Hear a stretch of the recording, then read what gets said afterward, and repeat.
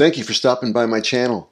And today I'm working on this 1969 Cadillac Coupe de Ville with original factory paint. This customer wanted these dents out of the car, made the car look awful. You know, lots of people are waking up to the idea of not going to a body shop for dent repair because there's always a chance it could be removed without harming the original paint. Many people think paintless dent repair is for new cars because they feel the older paint will crack. And this is not true. Original paint is excellent to work with, and it just depends on the severity of the damage. That's why it's always worth the search to find a technician to check out your damage, and you may avoid the repaint. Now, I'm a specialist in working on older cars. I really trained for it and came up with my own method to do this. And it's mainly slapping from the top side and not always pushing from underneath. I like saving these old classics. It's a lot of real estate to repaint. It's totally worth it for someone to seek out a paintless dent repair technician that can save this classic and others from unnecessary repainting, because when you have factory paint, and this is factory paint. Now, how do I know that? I'll show you. Let's look deep into the reflection in the distance and then move very slowly. And the edges will not waver in a factory panel. You can literally see the pole across the street. See that? That's factory panel. When they repaint it, they can't get that much material on such a large sheet without a little bit of chatter. They just never can. That's a factory panel. So if I can fix this dent here, how much is that worth? It is great value because the car will be back to original. And these little scratches don't mean much compared to keeping the original paint. Learning this in paintless dent repair is gold. You'll find work everywhere and anywhere, but there's a certain method and technique you must learn. That's a lot of real estate to lift. That's beautiful factory paint on this Cadillac. Oh my goodness, those hinges have to work so well. Sunday driver, no doubt. Roomy back seat. Thinking about coming up from the inside, but the wheel well is too far inside the lip of the fender. Really can't peel it back. Now there's that opening there to come in from the bottom. But that would be the mistake, trying to slide a rod through that little opening to take out a big dent like this. Not a good idea. And what's going on is I did not see the point of impact right here. The reflection and everything, it just obscures it, and I missed it. It's a vertical impact mark. I don't know how hard it was hit, but I couldn't believe the strength of what this area entailed and how busy it was inside there.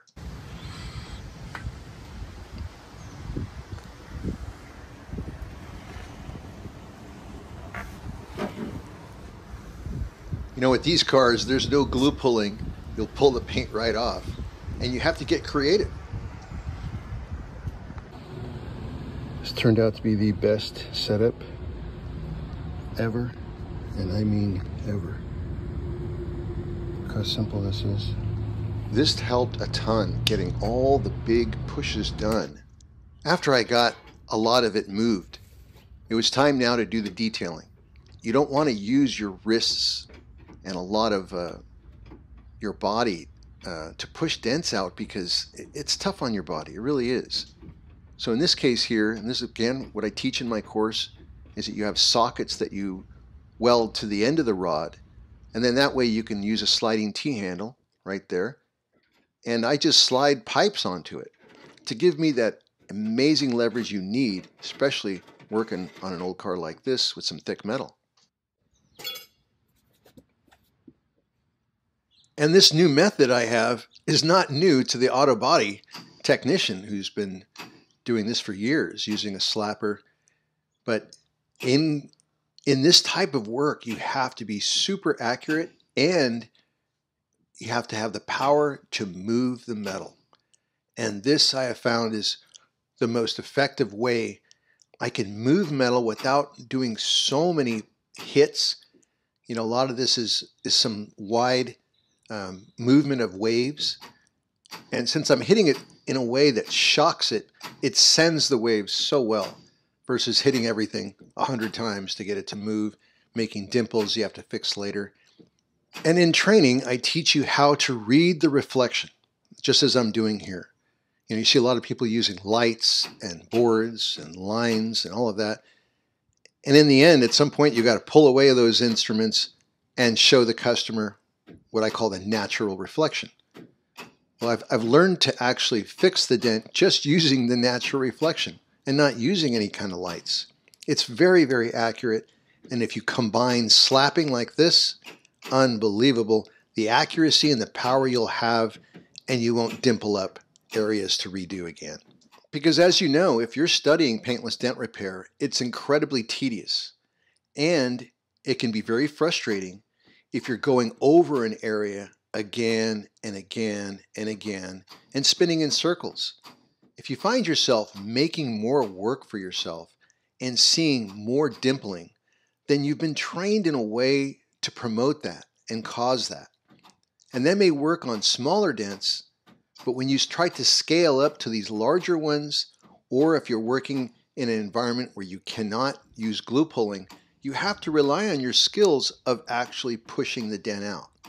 But in this case here, I'll teach you the skills of slapping, where you move the waves into the lows, and lots of times you don't even have to push the low out because the wave lifted it out.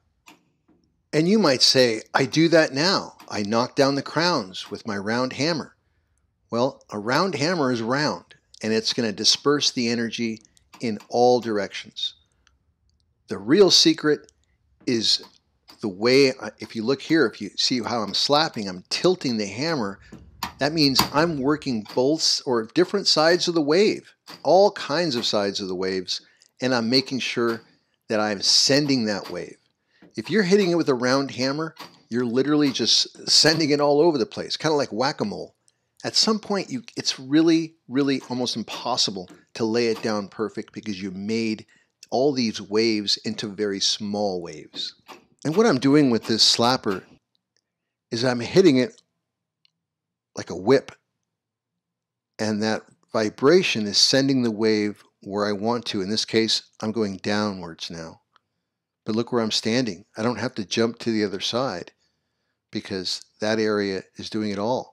And it's doing it all without making a mark. That's the goal. You don't want to fall into the trap, and this is what I used to do, furiously tapping and tapping and tapping, messing with my board or light, reflector, and then more tapping. This is creating just a lot of unnecessary dimples that you have to fix later.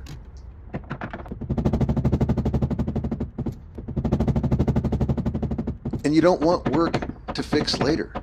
So I developed a whole way of doing this, not just with this way of hitting, but it's also the way you look at the damage and analyze each and every low. All right, back to the repair. I had to do this really, really tough one at the very front near the nose of the fender. Look at the depth of that. So I bent my 24 heavy dent dial quite a bit to get in there, and that's what you want, is a lot of power to move this old metal. Because if you come up too narrow and too small of a tool that pimples it up, this will look horrible. And you can't glass damage by pimpling it up.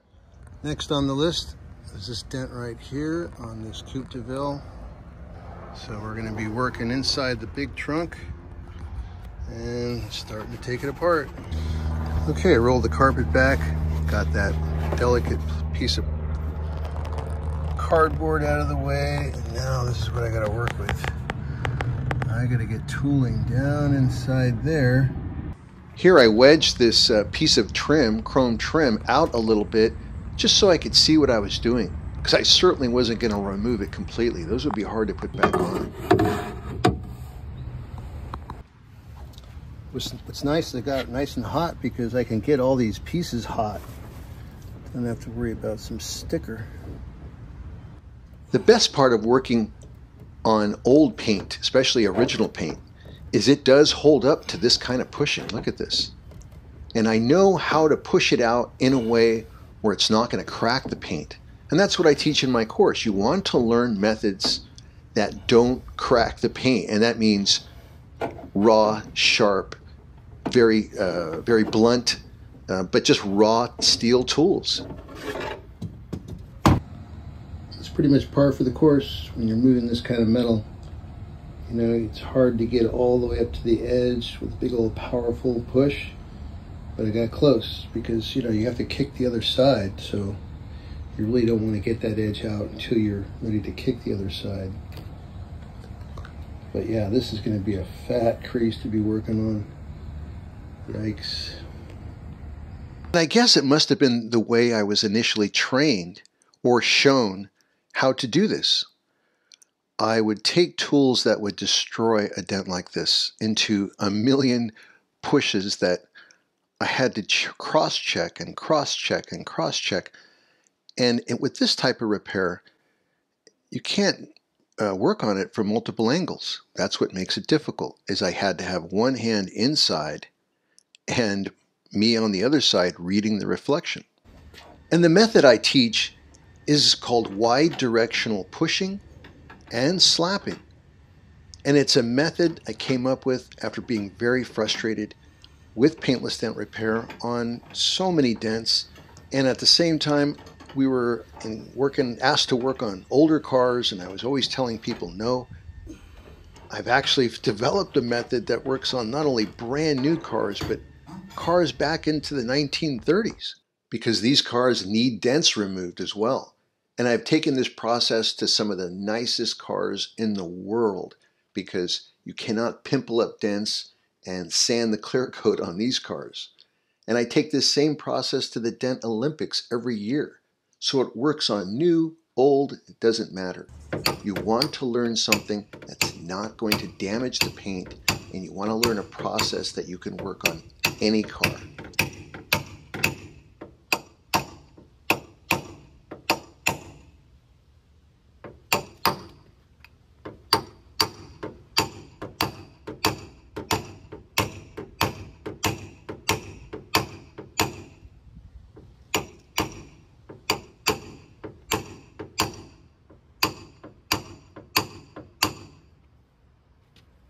Now, it may look like I'm randomly just slamming this metal down with this slapper tapper, but I'm not.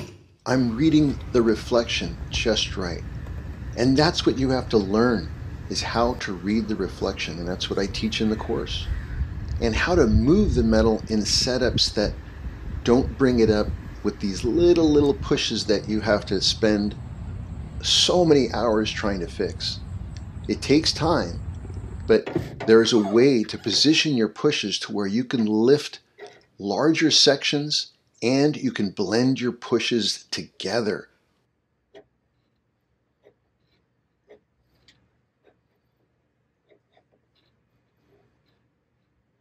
And why is this so important? Because you may have seen videos where people are pushing dents out in small increments and creating so many high spots that it's almost impossible to make it go away without taking sandpaper to the clear coat. You can't do that on these old cars. There's a way to lift dents out so smooth that even old paint like this won't crack.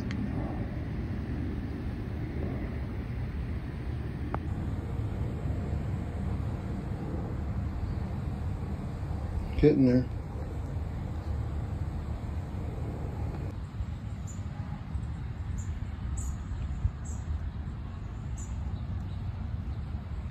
Okay, all done with this gorgeous Cadillac.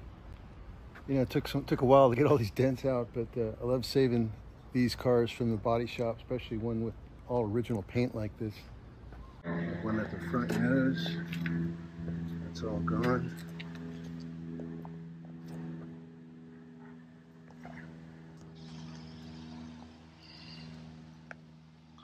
This is all gone.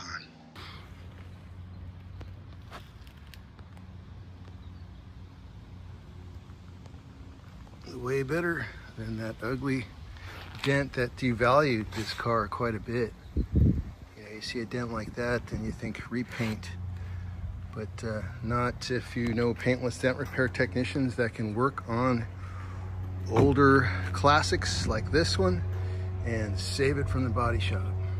Well, thanks for watching. This is Sal from Dent Experts, restoring this beautiful 1969 Cadillac Coupe de Ville, saving it from the body shop, because you don't paint cars like this.